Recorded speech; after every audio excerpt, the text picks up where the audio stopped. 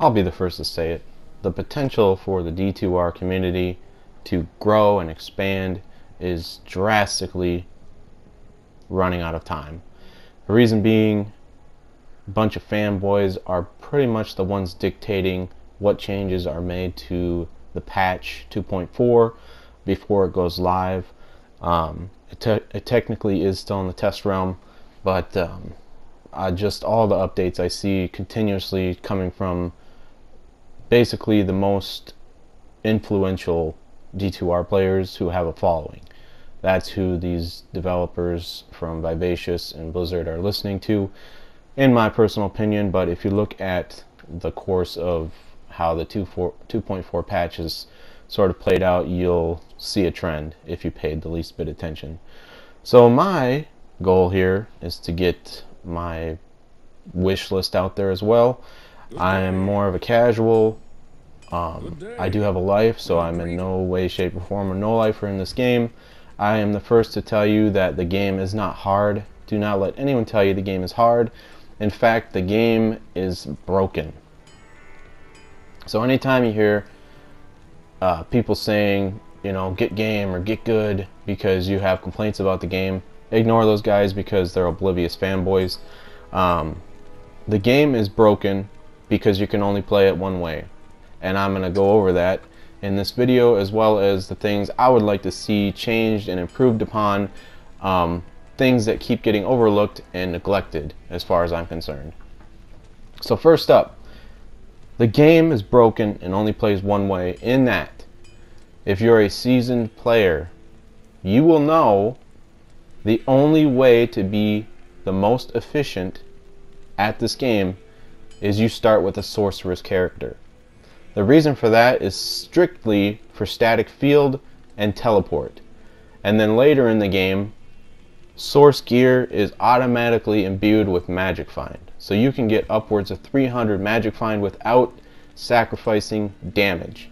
That is crucial in playing this game, other than just beating normal Nightmare in Hell, which is just repetitive, monotonous BS, if you ask me, because everybody wants to experience the breadth of a character.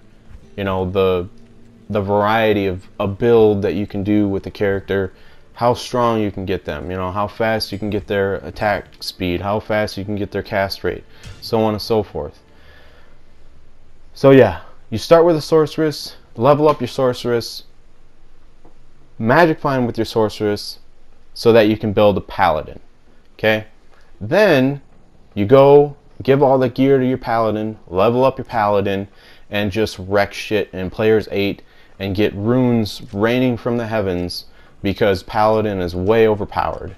And the newest updates to the 2.4 patch have just exacerbated that. They have just made the paladin more and more overpowered. It's absurd. This character in any other game, I promise you, is a support class.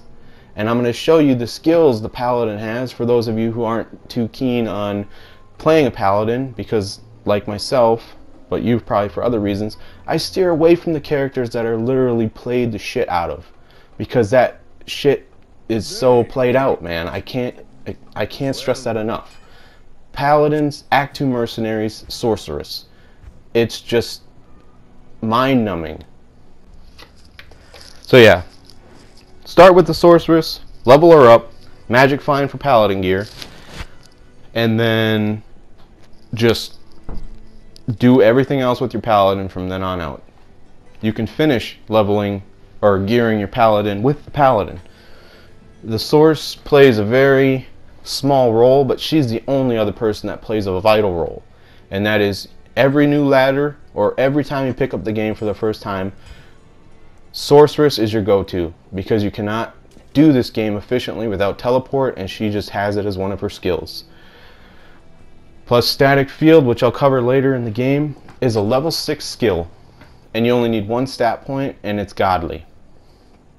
And I have a side-by-side comparison, or rather before and after comparison with the sorceress compared to the barbarian, which the barbarian is arguably the godly of the melee characters, which isn't the case. Paladin is godly in magic, lightning, fire, and melee, thanks to the new 2.4 updates. And the Paladin also has the most skills that are capable, not only in hell difficulty, to clear almost all areas, but also to clear them on players 3 to 8 basically. And that right there is the kicker. Anytime you see videos where they post 100 runs through chaos on hell difficulty, they don't show you the inner workings. Okay, hardly any of them do, because they're so they have blinders on when it comes to cueing other people into how the game actually functions, and that is, you need a minimum amount of magic find to make those 100 runs worth your time. In addition, you cannot be playing on players 1. If you are, you're wasting your time. I don't care who you are or what you have to say. Players 1 is an absolute waste of time. Okay? And consoles even more so, and I swear to God, drop rates are just, for some reason, they feel lopsided on console, because I was in 2 groups with over 160 people total. Okay? And I was literally the only person who had not gotten a high rune drop. And the other people who claimed to have high runes traded, because I'm strictly on PS4. Because if you want to tell me to, fork up the money and get a PC, by all means, I'll start a GoFundMe page. You drop me the funds, and I will actually use that money for more important things. But yeah, if you want to support the money for me to build a PC, by all means, leave a comment and we can get this going. I bought a PS4 because I want to play games on the PS4. I want to play games on a console with the controller in my hand. I don't want to build a fucking PC and then keep updating the specs every time a new generation rolls over. Okay? The PS4 is still a functioning console with servers that are supported. Okay? If I was bitching about the PS3, yeah, then I wouldn't be bitching so much and I wouldn't have as much to say in rebuttal to someone trying to come after me. But guess what? It's PS4, a 4th gen console. PS5 hardly has anything new going for it other than faster specs and, barely improved graphics, this, that, or the other. Okay? Those are bottom tier improvements from a true gamer. Okay? Not these no-lifers who breed just incessantly off of, oh my god, these graphics, the frame rate, oh bro, get the tissue. So yeah, okay, that's beside the point, guys. Anyways, Paladin is your last character. With that Paladin, you will find all the gear and the runes to level your other characters, and those are just wastes of time characters. It's like you've got nothing better to do because you played the game until you have carpal tunnel syndrome and you've done chaos and bail runs until your eyes roll back into your head and you just don't know what you're doing anymore. So you decide to mix it up, and then you have all this gear and these runes because your Paladin just mows people down. He's the lawnmower man. So yeah, that's why the game is broken, guys, because you cannot just pick up a fresh character outside of the Paladin and the Sorceress and expect to really do anything. The only other character who I would argue for starting is the Barbarian, and that's only because he has the find item. So you essentially don't clear as fast, but you get twice the amount of items regardless because you can loot dead bodies. But yeah, that's neither here nor there because that's so few and far between. You don't see it often enough to really make that argument. But just the video is just showing you the skills with the characters and just how limiting it is, really. The Sorceress and the Paladin are really the only ones who have any sort of variety or diversity in their builds. The other ones are pretty much straightforward and only serve one purpose. and some of the, I would say majority of the skills are pretty much useless. And yeah, it's just, this game's lopsided, and it's only getting further lopsided. So we'll get into some of my wish list items here. First and foremost, okay guys, I mentioned I play on the PS4 exclusively, and you know, for my own personal reasons, but there's principle behind it, as I covered before. Rune drop rates, okay? This is how I see it. You should not be playing in hell difficulty, let alone anything above players 1, okay? I'm not even going to get into that, but if you go over players 1, you just should not see low-level runes. I mean, you're seeing L through arguably pretty much all the low runes. Let's get something straight. The amount of rune drops is not what I have an issue with. The amount of high-level rune drops versus low-level rune drops is what my issue is really targeting. So here's what I would like to see. In normal mode, since the quest in Act 5 gives you Ral or Tal, then let's cut it off for normal at Ort runes, okay? You can't get anything higher than an Ort rune in normal on a consistent basis. You know, keep the other cutoffs the same, similar, because they're not too outlandish, but 1 through 9 should be normal, okay? Then going into Nightmare, you should only see Thul, which is rune number 10, through, let's say, I think cutoff is Io.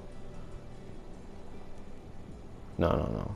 Cutoff for Nightmare is Ist, yeah. So Ist is 24. We don't need to go that high. We can keep it at that for like really good finds, but I'm saying consistently enough, okay? Whenever a rune drops, it should fall between Thul, which is number 10, and let's just keep it going with 9 at a time. So Ko, okay? Thul to Ko in Nightmare. Then in Hell, again guys, I'm not trying to ask for too much. For those of you who have nothing else to do in life, absolutely nothing, please keep your mouth shut and understand that this game needs more people, therefore people who haven't picked the game up before, okay? We're in a new generation.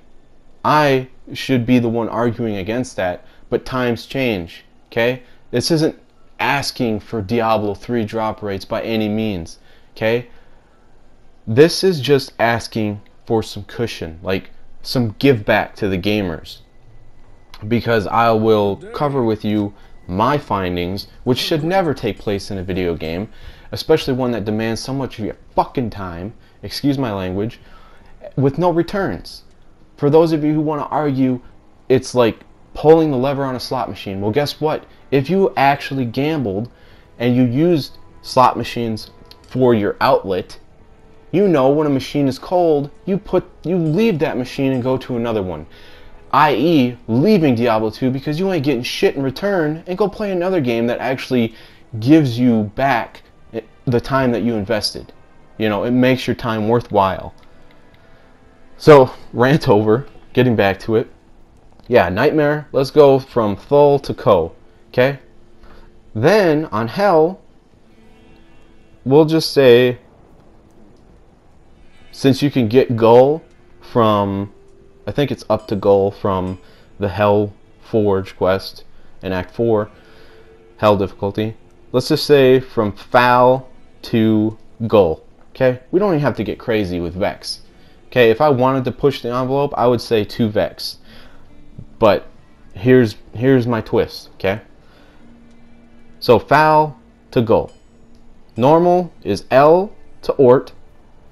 Nightmare is Thul to Ko. Hell difficulty is Fal to Gull. Here's where I'm going with this. For those of you who don't know, the numbers in this game are astronomical in and of themselves. But when you actually dive into them and get a hard, concrete number, You just want to debate it. You want to argue to the ends of the earth. You want to deny it because you're an oblivious fanboy. But the fact of the matter is, for L runes, okay, to get to a Zod rune, Zod is level 33, it's the highest rune. L is level 1, it's the lowest rune. I'll give you a second to guess. Just guess in your head right now. Give out a number. How many L runes do you think it would take to get to a Zod rune? Whatever number you came up with, unless you know it, is not even close. Get this. Wrap your head around this. 14 trillion L runes. You cannot even compute that into man hours played in a game because it is literally impossible. Okay? So this is what I'm getting at here, guys. Raising the minimum rune drop in each difficulty, meaning if you're a nightmare, you cannot get anything below the Thul. You cannot. If you want those runes, go play in normal. Then it gives you more reason to jump back and forth between difficulties. Okay? So, you can't get anything below Thul in Nightmare. You can't get anything below Foul in Hell. The reason I say this, 14 trillion L runes only breaks down fractions at a time the higher tier rune you go. So I'm saying, like, if you wanted to, let's say if you even wanted to get to Zod from Gull, it is still an outlandish number of runes and gems to get there. I'm talking hundreds of hours of play. Okay? Don't even change the drop rates of those higher runes above Gull. Vex to Zod. Don't touch them. Leave them the same. But allow gamers more possibilities to rune up, to craft, to get to higher runes, because the amount of runes that drop in Hell that are low runes, I'm talking L through, let's say Soul. Let's cut it off at Soul. Okay? Even though I would consider anything below Lum to be a low rune because they ain't worth shit. They're not in very many rune words and they have very little uses. Okay? Those should not exist in Hell difficulty, and especially in the consistency that they are. Like the amount they show up is just infuriating. Every time you hear that rune drop sound, it's a fucking low rune, I promise you. And it will drive you insane. It drove me insane because here's the kicker, guys. Here's the end all for this statement. Okay? I leveled my character from October. It was off and on basically from September through October. That's when I leveled my character. Then I set the game down because I'm like, holy shit, this is exhausting. Then I picked the game back up in December and I did nothing. I promise you, I did absolutely nothing but hit all the rune find areas. Mind you, this is on PS4, Hell difficulty, players 1. Because there's no community on players on console, PS4 console, let alone people who just want to find items. They're all just one-track minded, trying to get to level 99, which, more power to them, but guess what? You know, get a fucking life, bro. Fight back against this game, have a voice, freaking voice that opinion, and just stop trying to tell other people how they should play the game. Maybe you should get on board with, oh, maybe we should allow a little leeway, a little more cushion, a little more give, a little more slack so that more people can enjoy the game and there's a larger community. So, yeah, that's, okay, my rune drops, okay? From December to February when I set the game down again, which is why I made this video, because I saw the last updates to the patch 2.4 and I'm far from even surprised that it's going the way it is. It's just, it is what it is, you know. I would be an idiot to expect anything different, even though my hopes were high. So from December to February, okay, no, let's say, yeah, okay, that, we'll say that, 3 months, okay? I was doing absolutely nothing but hitting all of the supposed areas for high rune drop rates. High runes with higher drop rate ability, okay? It wasn't until the very last day I played the game and I decided to put it down that I got my first high rune drop. Okay, mind you, up until then, I only had maybe 5 lem drops and 1 foul. So that's my like highlight of 3 fucking months doing absolutely nothing. But and I was playing like upwards of 5 hours a day, guys. 5 hours a day, 7 days a week. Yeah, I don't like to admit that. Nobody likes to admit how much time they actually play Diablo 2. That's why there's the ability to hide your online presence now with the new patch notes. But regardless of that, 5 hours plus a day, 7 days a week for 3 months, and the goal. I dropped a goal rune, okay? I was done. Absolutely done. Not a Vex, not an Ohm, not a Low, not a Burr, not an Ist, or excuse me, not a Jaw, a fucking goal rune.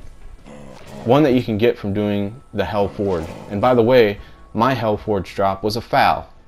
So I just let the guy fucking have it who I was playing with. I'm like, I don't want that shit. Anyways, okay? That's what I have to show after 3 months. But the even uglier side to that is runes were dropping all over the place. You know, so for those of you who want to say the rune drop rates were increased in the last patch 20 years ago or whatever, 100 years ago, yeah, you're not wrong. Runes do drop a lot more frequently than probably anyone wants to admit. And guess what? That's not the problem. The problem is what tier rune drops. Okay, I was barely getting mid rune drops. It was, and I didn't pass up a single rune in those 3 months, guys. I didn't.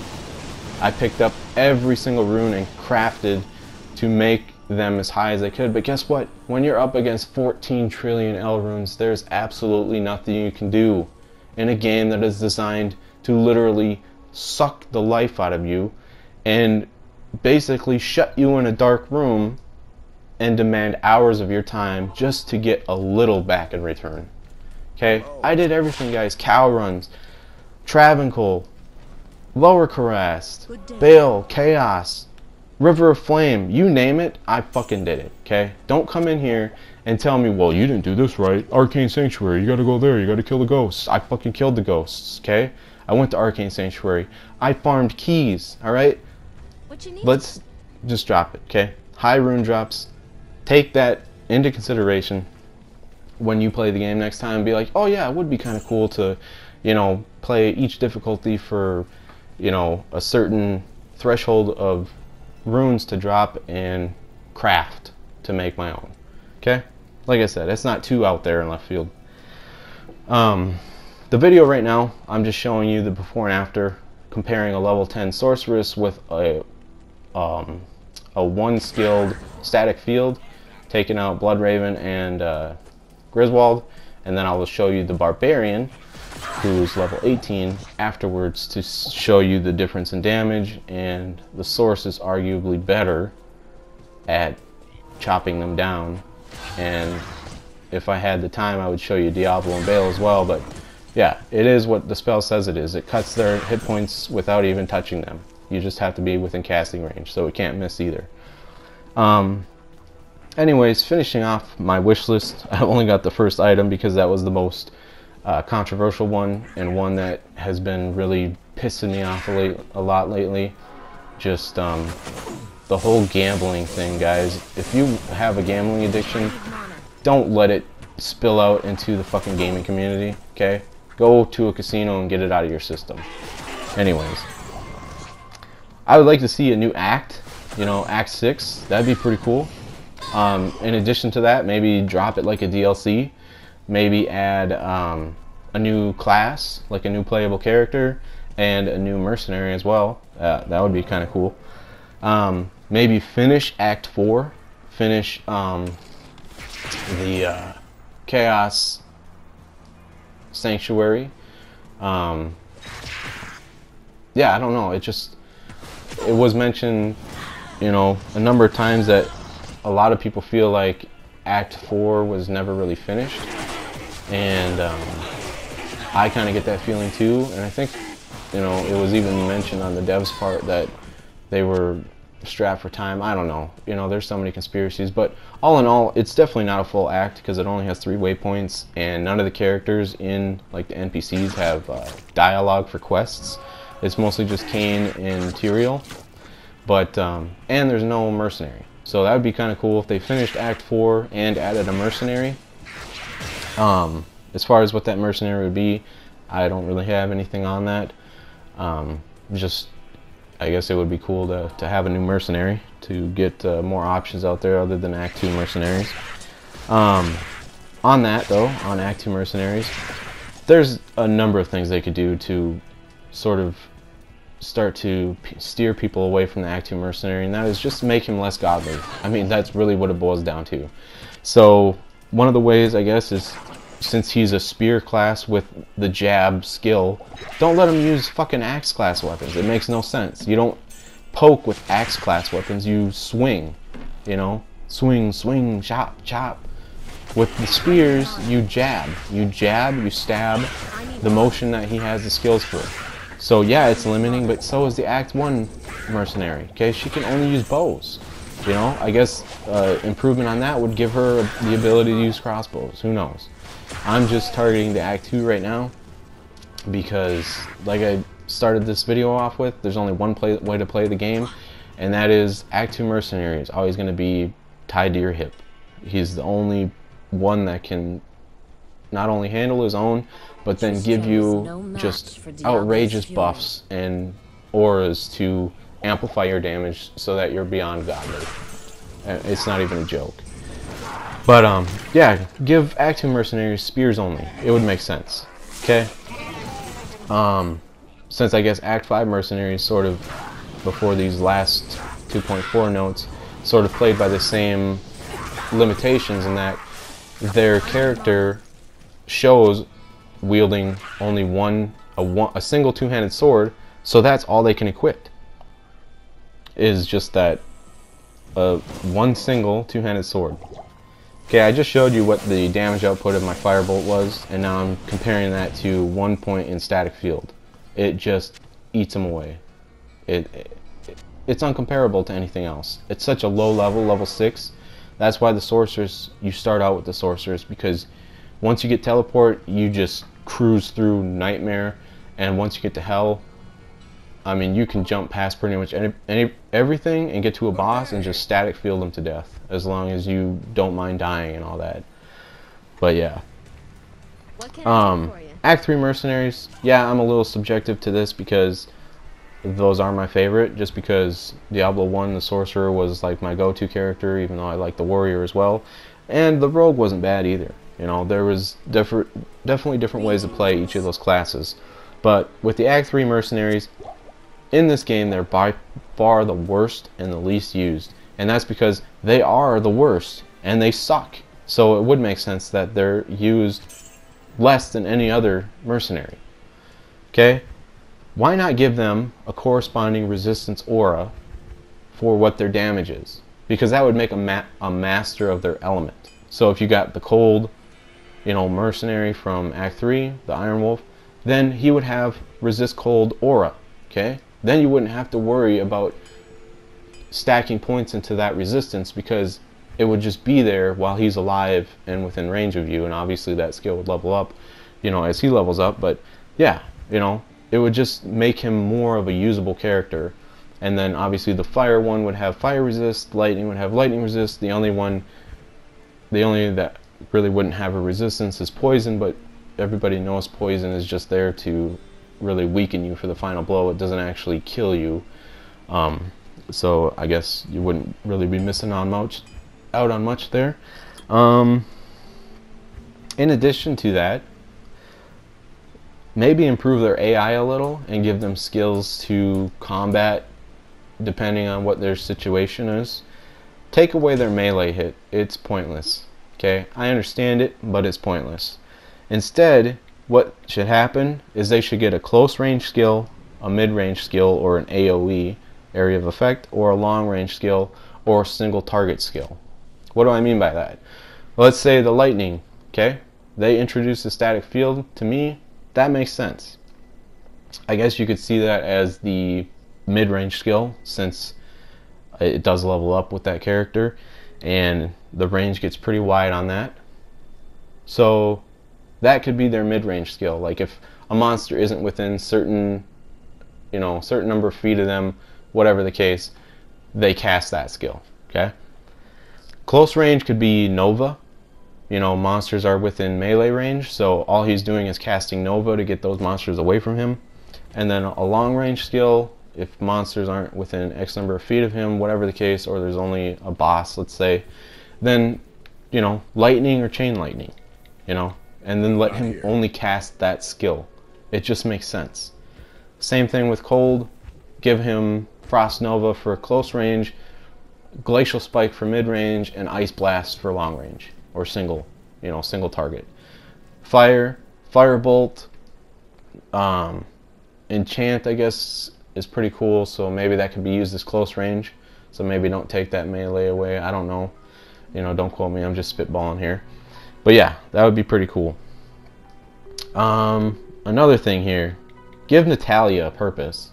In Act 3, if anybody's paid attention, Natalia just shows up for some extra dialogue and then she disappears.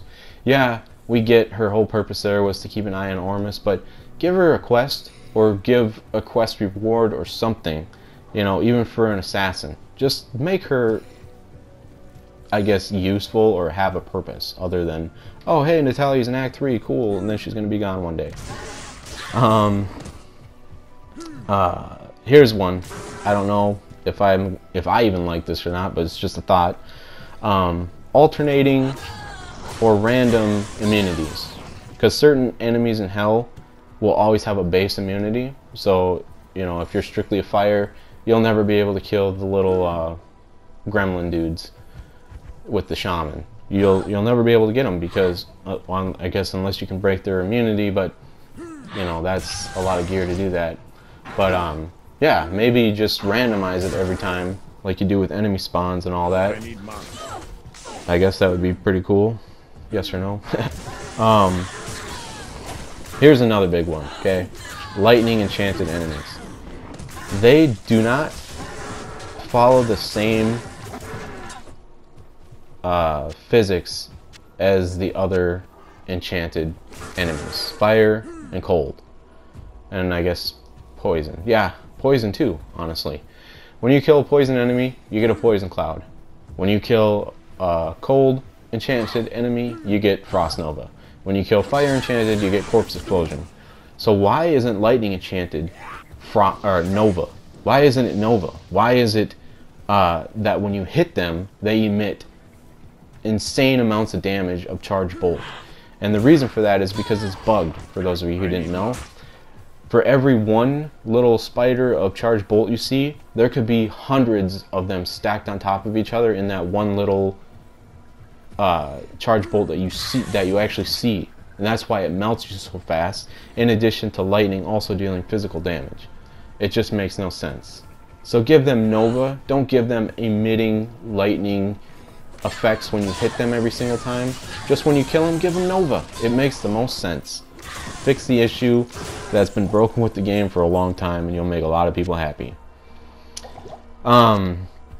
Here's another, I guess, cool idea. Maybe remove the Act 2 mercenary altogether, since she doesn't really make any sense. It appears that they were going with Diablo 1 characters for their references on mercenaries. So hey, take out the guy who uses the pole arm and put in the warrior from Diablo 1.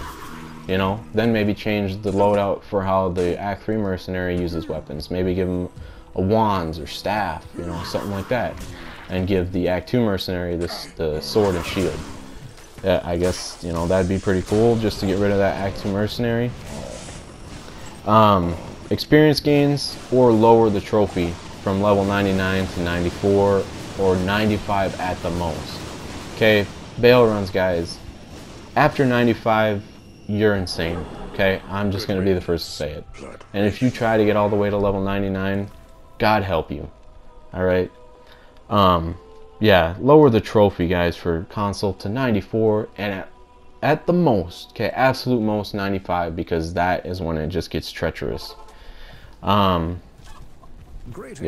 that, you know, that goes without saying. It's just silly. For enemies that actually deal lightning damage, maybe fix the charged bolt. You know, I don't care that the beetles still emit charged bolts when you hit them, or maybe just change their skill to casting charged bolt. But fix that fucking bug, guys. I mean, seriously. Remove curses when you kill the monster that is cursed. You know, it just makes the most sense, because the same thing happens when you're fighting an aura monster. You know, the aura effects don't linger. So when you kill the monster that cursed you, the curse should go away. It shouldn't just last for how long, or how long the skill was for what level it was. That doesn't make any sense. Maybe introduce wands with teleport, so that you don't always need Enigma. You know, you can sacrifice a little bit and use a wand instead of a staff, but still have a shield. Also, another cool one would make staffs and wands with static field, because that's not a thing. Because then it would give every character that ability to do what the sorceress does, so you wouldn't have to use her as your first character. And yeah, that's pretty much all I have for the general basis of the game. The only other is changes I would make to the druid class, since I'm favorable to them because they're the least used. That's sort of my thing here, guys. I'm pretty casual when it comes to games, but the one thing I do pick up on is hot trends and basically things that get played the fuck out, and I steer away from those things because it doesn't make the game fresh. It's like, oh, you're just doing what everybody else is doing, but not as good, or maybe a little better. No, what I see is like, okay, the druid is the least used class, you know, aside from the fact that I actually enjoy the druid and some of the skills. You know, it's something new. It shakes it up. It's like, oh, cool, there's a druid in here now, you know, something like that. Or, oh, cool, there's an Act 3 mercenary. I've never seen that before. It just keeps things fresh. But yeah, that's all I have left, is just how to improve the druid. But this was the video for my general improvements. Leave feedback, guys, comments. Hopefully you watched the whole thing. I know attention spans aren't quite what they were back in the day. But if you did take the time to watch this video up to this point, I do appreciate that. Go ahead and check out my channel. Leave a like, thumbs up, even a thumbs down. You know, I'm up for anything.